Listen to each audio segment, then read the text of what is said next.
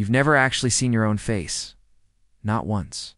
At Every time you look in a mirror or take a selfie, you're seeing a distorted version of reality, a flipped reflection, or a camera's interpretation. Here's why. A mirror reverses your image left to right, so what you think is your real face is actually backwards.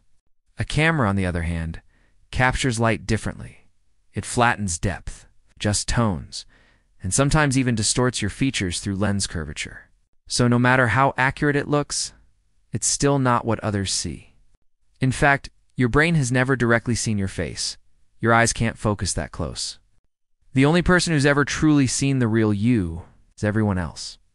And to them, you might look completely different from how you imagine. So next time you hate a picture of yourself, remember, that's probably the real you. And the crazy part? Everyone else already loves that version.